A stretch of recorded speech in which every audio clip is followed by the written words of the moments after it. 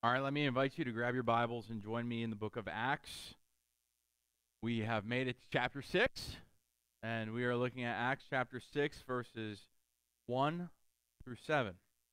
Acts chapter 6, verses 1 through 7. And as we turn there together, let's pause and pray. Father, we're grateful for your word. We confess that your word is truth. Your word sanctifies us. Your word equips us. Your word challenges us, Lord. Your word corrects us and rebukes us and trains us and makes us competent to serve you. But Lord, your word reveals your Son, and it reveals the truth of the gospel. And we pray, Father, that in this time, as your word is proclaimed, that your Holy Spirit ultimately would be doing the proclaiming, and that your Holy Spirit not only speak through me, Lord, I ask that your Spirit would help the hearers to hear your truth. And Lord, we pray that you would apply it to our hearts and lives and change us accordingly for your glory. We pray this in Christ's name. Amen. All right, reading from Acts chapter 6, verses 1 through 7. This is what Luke writes.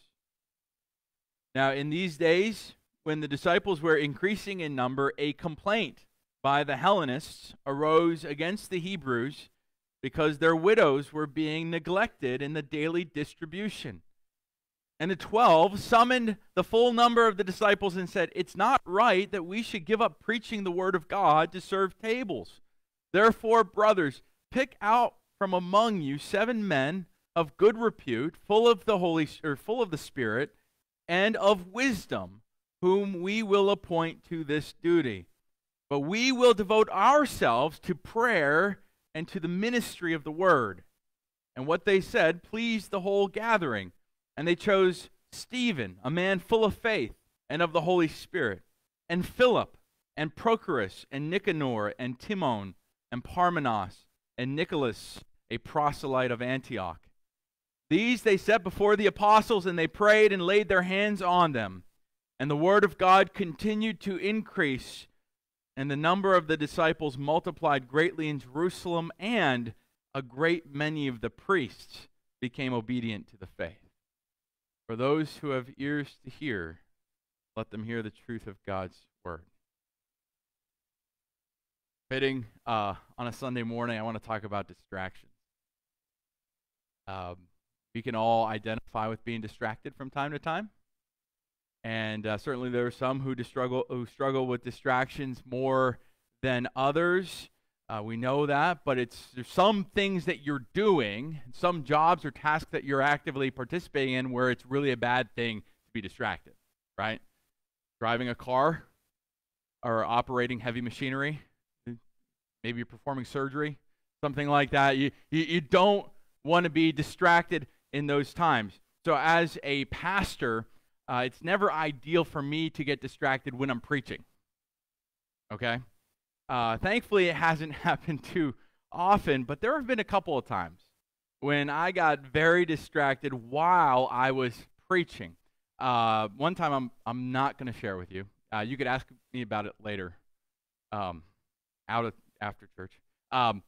Another time, there was a young boy. This was at my last church. There was a young boy who was maybe 6 or 7 years old, and as I was preaching, I noticed that he was doing this, making all kinds of arm movements. He had a very concentrated look on his face. He was like, "I'm preaching," right? And so I'm thinking, what in the world is this guy doing? Is this little boy doing? What is he doing? And it's amazing that when I'm preaching, I can have like these secondary and sometimes even tertiary thoughts while I'm still talking, which is weird. Anyhow, I just continued on, and I'm seeing him. He still has that look on his face, and he's doing that. And then it hit me. He was trying very earnestly to mimic my arm movements and my hand gestures while I was preaching. And then I became very self-conscious. I started thinking, is that what I look like when I'm preaching? it looks like I'm trying to land a plane, right? And so thankfully, I plowed forward. I just put the distraction out of my mind, and I just, I wouldn't look at him the rest of the day. But I just knew he was there doing it. So sometimes distractions can be harmless. Other times they can be a serious problem. And distraction in the church, not just during a sermon, but distraction in the church when the body is being tempted to be distracted from its mission, that's serious. And that's a problem. And so I'm really thankful for commentators like John Stott, for example. He's a great commentator. He points out that in chapters 4 through 6 in the book of Acts, we see Satan attacking the church. And he says the first way that Satan is attacking the church was through persecution. And so we've been seeing that, right? The apostles are getting arrested. They're standing on trial before the Sanhedrin. They're getting beaten. We saw that last week, right? So persecution is one attack of Satan. Then he points out another attack from Satan is corruption within the church. And we saw that with Ananias and Sapphira, right? The internal corruption is an attack from the enemy. Peter says Satan had filled Ananias' heart to lie to the Holy Spirit, right? But there's a third attack here that we might not recognize as an attack, and that's what we see in chapter 6, is that the devil can attack the church through distraction. He could attack the church through distraction. Stott says this: the devil's next attack was the cleverest of the three. Having failed to overcome the church by either persecution or corruption, he now tried distraction.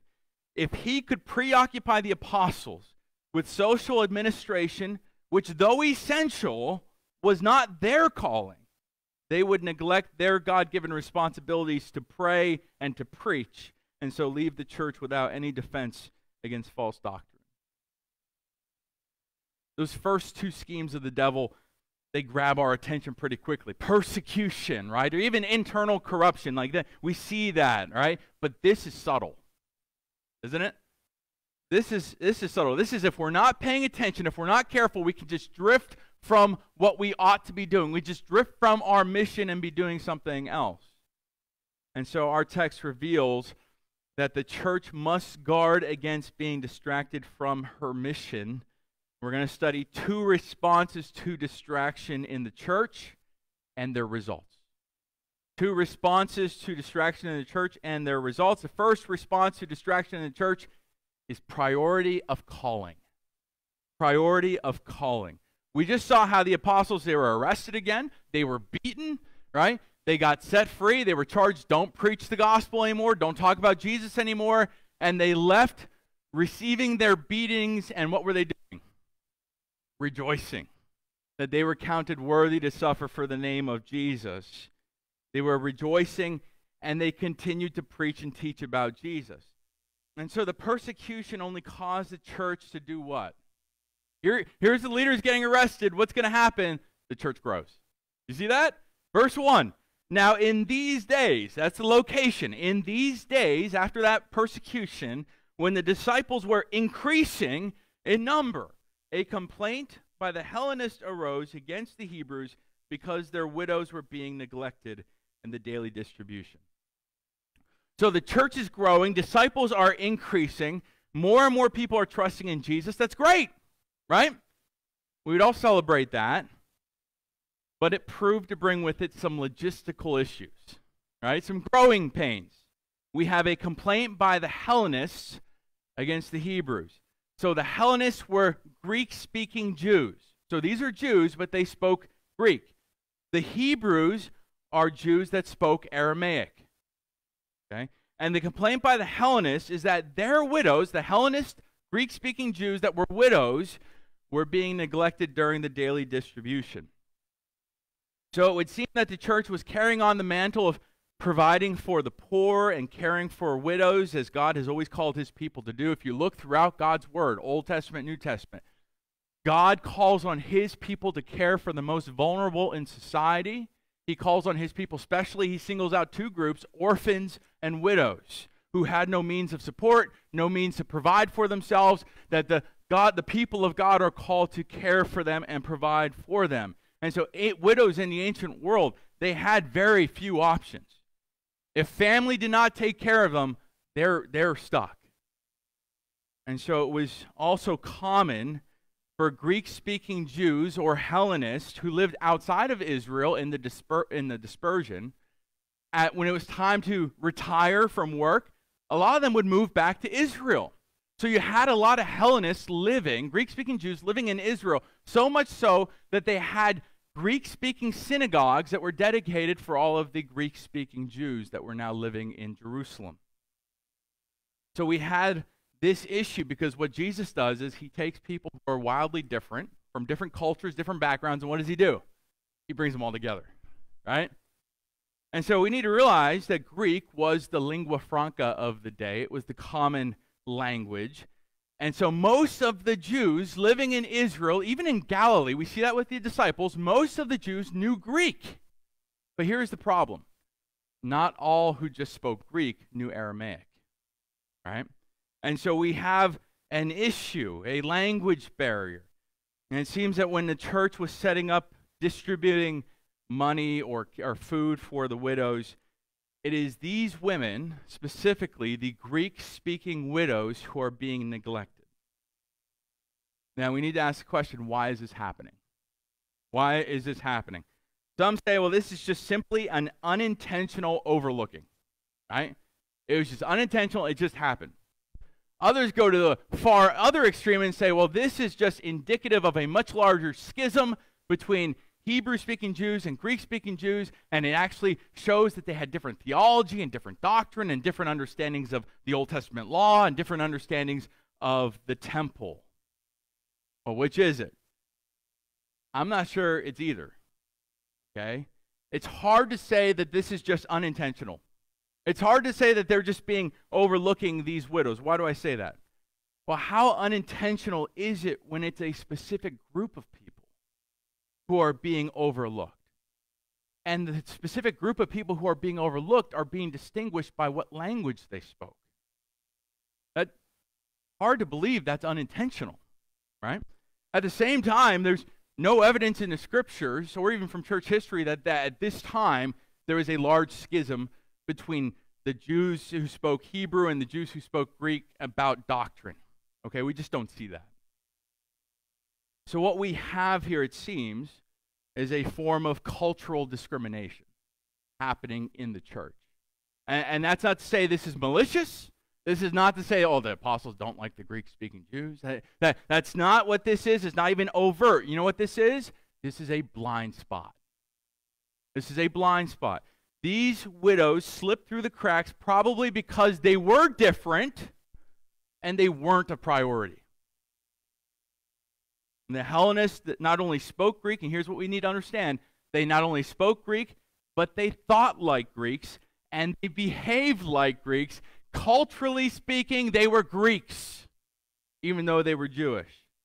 We also need to understand the Hebrews, they didn't just speak Aramaic, but they were deeply immersed in Hebrew culture. And so this was a problem. Thankfully, we don't have this problem anymore today. Sarcasm intended, right? Okay. Yes, it's a problem that started way in the beginning, right? We see it, and it continues to be a problem. Culture clashes have always been present amongst God's people. And it's a problem because God has determined to say, I don't want you to stay in your little singular groups. I'm redeeming a whole host of people from every nation, tribe, and tongue, right? That's who God is. And then I'm going to throw them all together. And not only that, you're going to live forever with them. You better start enjoying them now. And so this has always been a problem. It always is a problem when we look at other people, other brothers and sisters in Christ, and we look at them differently because they're not like us, because they're different than us. And we don't have to be overt. We don't have to be malicious. We could just be apathetic, like what was happening to these widows. Whether it's they speak a different language or maybe they have a different culture than we have. This is a worldly mindset. It's not the mind of Christ. We need to understand that. So if you read Ephesians chapter 2, you're going to see that Jesus died to tear down the dividing wall between Jews and Greeks, right? Between all distinctions of race and culture and ethnic differences. Those differences remain, but the barrier between fellowship has been torn down by Jesus. So listen to what Paul writes. Ephesians chapter 2, verses 11 through 16. He says, "Therefore remember that at one time you Gentiles in the flesh, called the uncircumcision by what is called the circumcision, which is made in the flesh by hands. Remember that you were at that time separated from Christ, alienated from the commonwealth of Israel, and strangers to the covenants of promise, having no hope and without God in the world. But now, in Christ Jesus, you who once were far off have been brought near by the blood of Christ.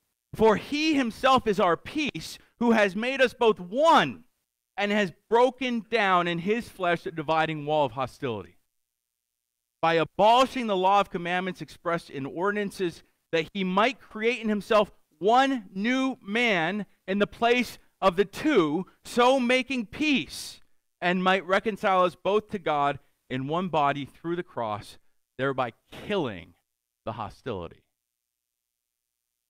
That's a lot of verses. Did you follow that?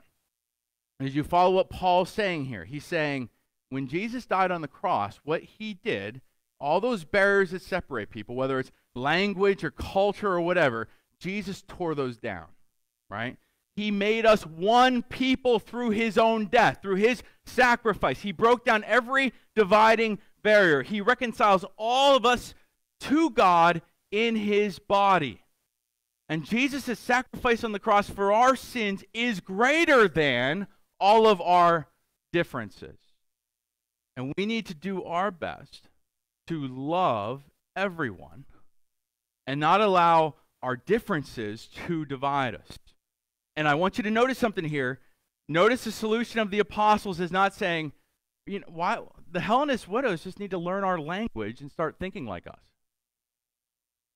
Is that what they say? They need to learn the language and start thinking the way that we think. Is that what they do? No. Because to be a Christian is not to conform to a specific language. It's not to conform to a specific culture. It's to have yourself conform to Christ, who transcends that all. And so we need to see this, that Christ has come to redeem a people that transcends all of those differences. And what is the end result? You want a sneak preview? Revelation chapter 7, verses 9 and 10. This is what John sees in heaven. He says, "After this I looked, and behold, a great multitude that no one could number, from every nation, from all tribes and peoples and languages, standing before the throne and before the Lamb, clothed in white robes, with palm branches in their hands, and crying out with a loud voice, 'Salvation belongs to our God, who sits on the throne, and to the Lamb.'" That's where we're going, right? And so we have this complaint, a legitimate complaint about these widows who are being neglected, and the response of the apostles is very crucial. They could ignore the problem. Hopefully it'll go away, right? But they don't do that. They don't get defensive either, saying, you know, we think we're doing a pretty good job. This is hard, right? They're not doing that either. It seems like they honestly evaluate the issue, sees that there is an issue, right? And they're careful about the solution. What's the solution? Look at verse 2. "The 12 summoned the full number of the disciples and said, 'It's not right that we should give up preaching the word of God to serve tables.'" So the apostles' answer to the issue is to call a family meeting. Church meeting, right? And so they summon the full number of the disciples at this point, which how many are in the church around this time? We're talking about thousands, right? Thousands. So probably this is at the temple. And you know the Jewish leaders love that, right? So anyway, the temple was the only place big enough to kind of accommodate a meeting of that size. And here we see one of the things the apostles fought for was that they not abandon their calling to preach the word of God in order to serve the tables. Okay? So we need to be careful how we understand this.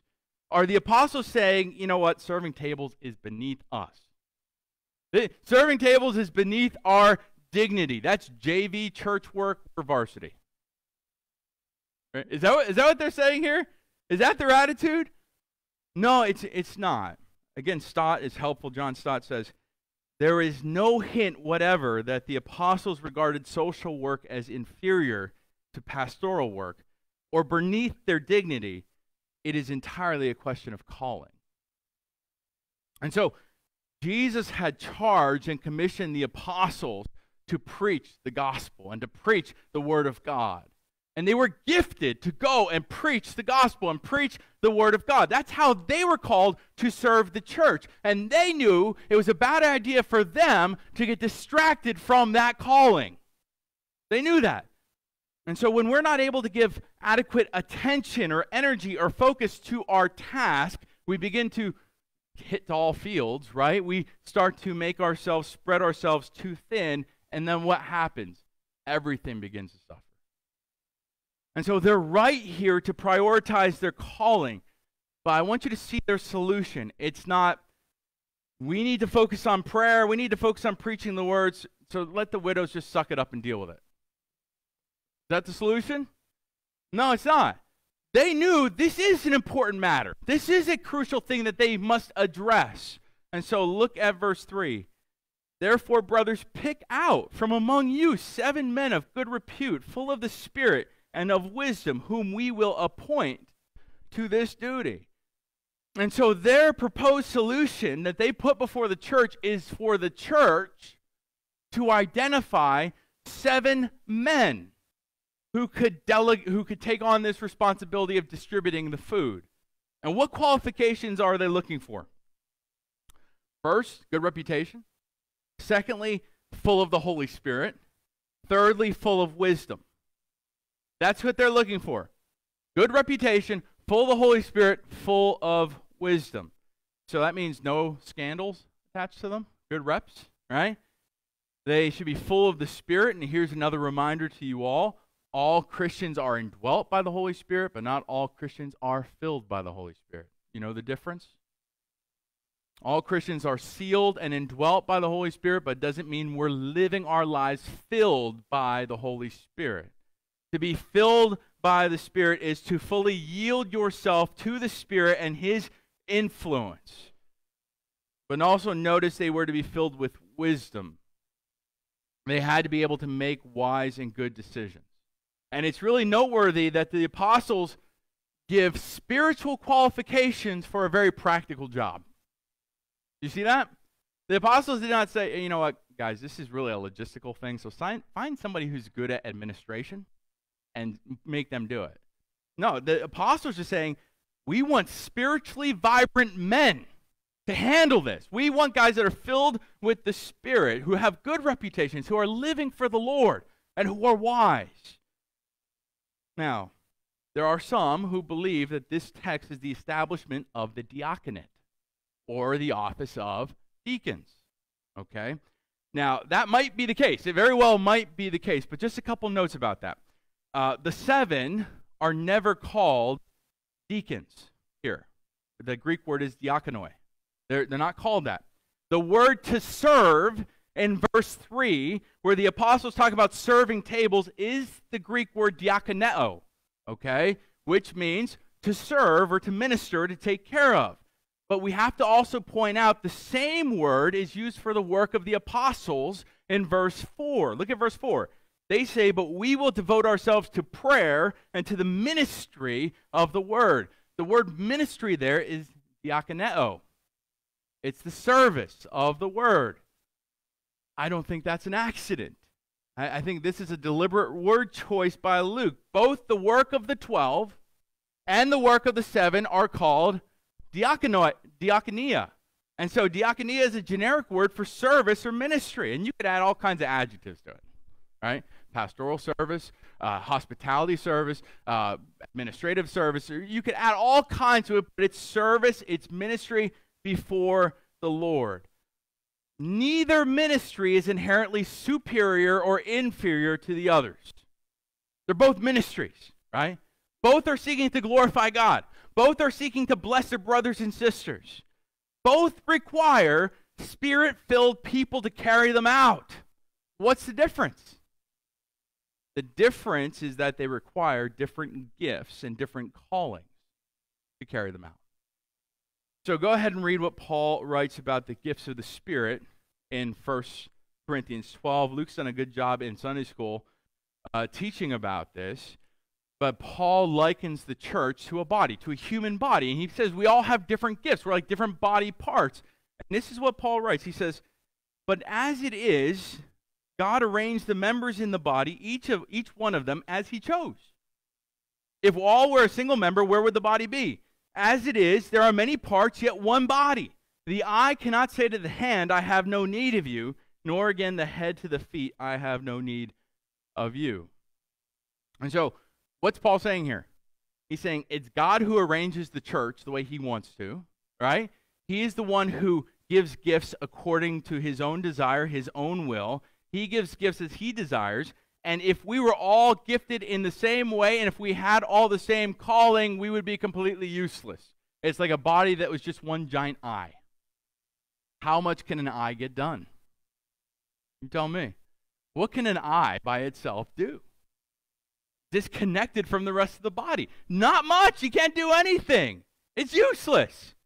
And no one part of the body can look down at another part of the body and say, you know what? I don't need you. I'm better than you. I'm varsity, you're JV, right? It can't do that. And so we have to be careful here because some people in the body are gifted in a certain way, and they begin to look down on others in the body who aren't gifted like they are, and they start to expect, why aren't you doing what I'm doing? And you begin to look down on your brothers and sisters, failing to recognize, well, God wires us differently and gives us all different gifts to use for his service. And so he calls us in different ways. Every Christian has a gift from the Spirit to build up the church. Every Christian, I would argue, has a calling to ministry. Now, the question is not if you're equipped for that calling, because God says to each has been given a manifestation from the Spirit of a gift for the building up of the church. The question isn't, are you gifted? The question is, how are you gifted and what is your calling? And how are you using your individual gift to build up the body of Christ, the church?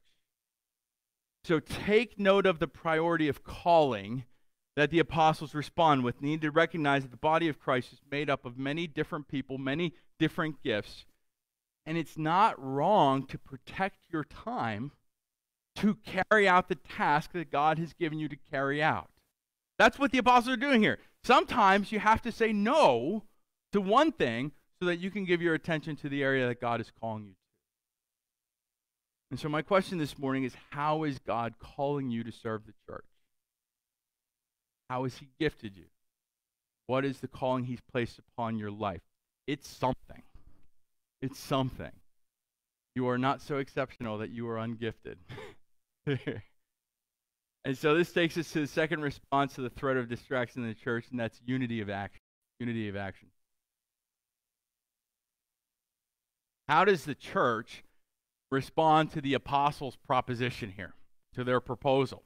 The answer is they like it. Look at verse 5. What they said pleased the whole gathering, and they chose Stephen, a man full of faith and of the Holy Spirit, and Philip, and Prochorus, and Nicanor, and Timon, and Parmenas, and Nicholas, and a proselyte of Antioch. So, church agrees with the apostles. They pick out 7 guys. Now, their choices are very, very interesting. What do you know about these 7 guys that they picked? Chances are you're like, I know Stephen pretty well, right? Because Luke is about to devote a lot of ink to Stephen. We're going to study in the next few weeks, okay? And so we know a decent amount about Stephen. We also know a little bit about Philip. This is Philip. He's known as Philip the Evangelist. This is not the same Philip who was one of the 12, because there was a Philip of the 12 disciples. This is a different Philip. Luke's going to write about him in chapter 8. What do you know about these other guys, though? Oh, somebody said already, yeah. The New Testament itself does not tell us anything more about these 5 other guys. We see Luke saying Nicholas was a proselyte from Antioch. A proselyte means he was a Gentile who converted to Judaism before he got saved. So he's a Gentile who became Jewish by conviction and then came to Christ. That implies the others were all born as Jews.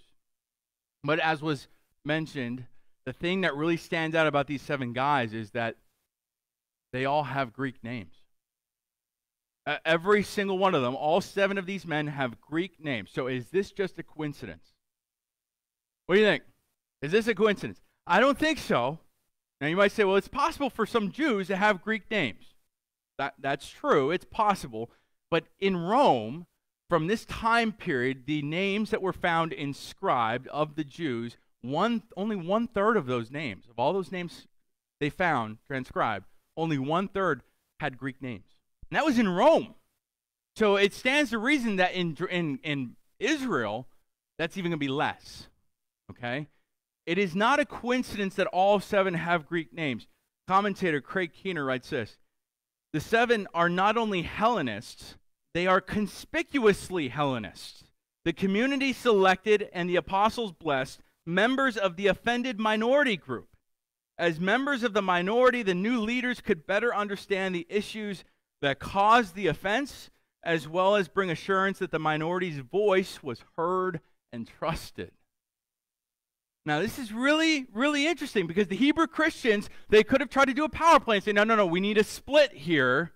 Let's have 4 Hebrew-speaking Jews and 3 Greek-speaking Jews on the 7, right? They could have tried to do something like that just to hold a majority, but they don't do that. Instead, seemingly, all 7 are Hellenists. All 7 are Greek-speaking. But also, Luke reminds us in describing the 7, these are qualified men. So this isn't just, hey, let's pick some guys from the Greeks. Come on. This is, let's find qualified guys from the Greeks. That's what they did. They were filled with the Spirit. They had good reputations. They were filled with wisdom. And what is the response to the apostles to the church's selection? Look at verse 6. These they set before the apostles. They prayed and laid their hands on them. So they brought these guys before the leaders, before the apostles, and the apostles are praying for them, and they're laying hands on them. We still do this today. We still lay hands on people, right? We just did it recently. What's the deal with that? Why do we do that? You ever wonder, why are they putting their hands on people? Right? What is the purpose of that? We do that for pastors. We do that for missionaries. We do that for people who are being commissioned to go serve the Lord. Why are we doing this? Is it magical? Are we conveying something through touching them? No. Okay, that's not the idea here. Here, this is a sign of affirmation from the apostles, from the ones that Jesus appointed to lead the church. Here's an affirmation that they're agreeing that these 7 are worthy to go and serve in this special role of administration. And also, it's a way that we commission people. And they're being commissioned for ministry. It's a setting apart for the purpose of ministry. And what's, I think, really key for us to see here is that the church is united in this action. They are united beneath the leadership of the apostles. They are united in the choice of the 7. And the apostles then are united with the church in affirming the choice of these 7 men. And that's important to see because this whole disturbance really could have wreaked havoc with the church unity, right? This whole thing could have been a big problem for the body of Christ. These Greek widows were being neglected, which was causing hurt feelings. The apostles set the tone in recognizing this is a problem we need a remedy for. We don't have the time to do this, right? We can't adequately carry out this task. So they delegate. And they delegate authority so others can take care of this oversight and remedy it. And so we see the church is able to stay united for what purpose? For the purpose of making disciples of Jesus and bringing glory to God. Puritan author Richard Sibbes, in a great book he wrote called The Bruised Reed, he says this. He says, it would be a good contest amongst Christians, one to labor to give no offense, and the other to labor to take none. Let me say that again. It would be a good contest amongst Christians, one to labor to give no offense, and the other to labor to take none. Labor to give no offense, right? Work to not offend your brothers and sisters, and work not to be offended. Or we can listen to God's word, his inspired word, which says this in Philippians 2. Do nothing from selfish ambition or conceit, but in humility count others more significant than yourselves. Let each of you look not only to his own interests, but also to the interests of others. And so for the church to be united, there's got to be a lot of dying to self. dying to my own preferences, dying to my own wants and desires, for the church to be united, to make disciples of Jesus and bring glory to God. There's some things that we need to swallow our pride and seek the benefit and the good of the whole. And that's what the believers are doing here. They're united in their action. This takes us to the third point here for this morning, and that is, let's look at the results. What are the results? Look at verse 7. And the word of God continued to increase, and the number of the disciples multiplied greatly in Jerusalem, and a great many of the priests became obedient to the faith. So first thing notice, this is another summary statement by Luke about the general temperature condition of the church. Luke uses grammar nerds. Anybody care about grammar here? You should, okay? Luke uses three imperfect tenses here to describe ongoing activities. So the word of God kept increasing. The number of disciples kept multiplying. And a great many priests kept coming to the faith. It's ongoing action that Luke is describing here. And don't miss the language. Because say often, what do we say? The church is growing. Right? We say the church is growing. What is Luke saying? One of his favorite sayings is not the church is growing. He's saying the word of God spread. There's a difference between those two things. Sometimes there is, right? He doesn't say the church is growing. He's saying the word of God spread. And this growth, this spreading, is the direct result of the apostles saying what? We need to focus on the ministry of the word. We need to focus on the ministry of the word. John Stott says this: the word cannot spread when the ministry of the word is neglected. Conversely, when pastors devote themselves to the word, it spreads. And Luke equates the spreading of the word with the multiplication of disciples. Why? He says the word continued to spread and more disciples came about. What's the correlation? Well, faith comes by hearing, and hearing by the word of Christ, right? Through the proclamation, but through the sharing of the gospel. The word cannot spread if it's neglected. Now, social programs can spread without the word, right? We can spread, and they're good. But you don't need the gospel to spread a social program. You need the gospel. You need the word of God to spread discipleship, for people to be saved.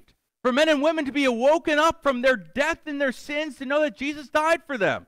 The only way that's going to happen is if the word is spread, as if the gospel is continuing to be proclaimed, that Jesus Christ died for sinners, he conquered the grave, and he offers eternal life to all who believe. And so the word of God must be proclaimed, it must be preached in order for it to spread. And Luke includes a key little note here. At the end, he says, and many of the priests were getting saved. Many of the priests were getting saved. Why is that important? Well, so far in the book of Acts, most of the opposition the church has received has come from where? From the priests, right? From the priests. Now, certainly, you need to know, the priests that were on the Sanhedrin did not make up all of the priests in Israel. It's estimated that at this time there were 18 to 20,000 priests and Levites. Okay? They only served for a short amount of time. But 18 to 20,000 priests and Levites. And what's happening here? The gospel is breaking in their ranks. The gospel is breaking through the hardest hearts. People could have looked at priests and said, uh-oh, he's a priest. Don't even bother. He's not going to believe. He's a lost cause. Don't you know how they feel about the church? Don't you know how they feel about Jesus? They hate Jesus. Don't even bother. That's not the approach to ever take, right? To think like that is to minimize the power of the gospel. I mean, if it was up to us, sure, we couldn't make people believe. We could never make a priest believe. It would never happen. But if God uses the foolishness of what we preach to save his chosen, then he'll break through the hardest heart. He will do whatever work is necessary. All we have to do is share it. All we have to do is be faithful to share the good news with everybody. So here we see the church dealing with distraction. We see the church dealing with inner turmoil. People are upset. The widows are being neglected. What was their response? They prioritized their calling, they delegate authority, they act as a united body to deal with the issue. And the result is the word of God spreads. Right? The word of God spread. People are trusting in Jesus. So I want to leave you here this morning with a couple questions that ideally will be rattling in your head the rest of the day, maybe the week, okay? The first one is, what would it look like if we all were fulfilling the ministry and calling God has given to us? What would the church look like if we were all carrying out our own giftedness and using it to build up the body and our calling that God has given to us for the good of our brothers and sisters? Here's another question. What would it look like if we labored not to offend each other and also labored to not be offended by each other? What kind of patience and self-denial is necessary for that? How can we practically consider the interest of our brothers and sisters ahead of our own? Okay? The church is called to be the people of God. We are called to be salt. We are called to be light shining in the darkness. That does not mean we're not going to have issues. You see early on, there's issues, right? There's issues. As long as there's sinners together in a place, there's going to be issues, right? So there's issues. There were issues back then. There's going to be issues today. The question is, how will we respond? Will we deny ourselves, pick up our cross, follow Jesus, seek to be a blessing to our brothers and sisters in Christ, seek to bring glory to God? How will we respond to those issues? Let's pray.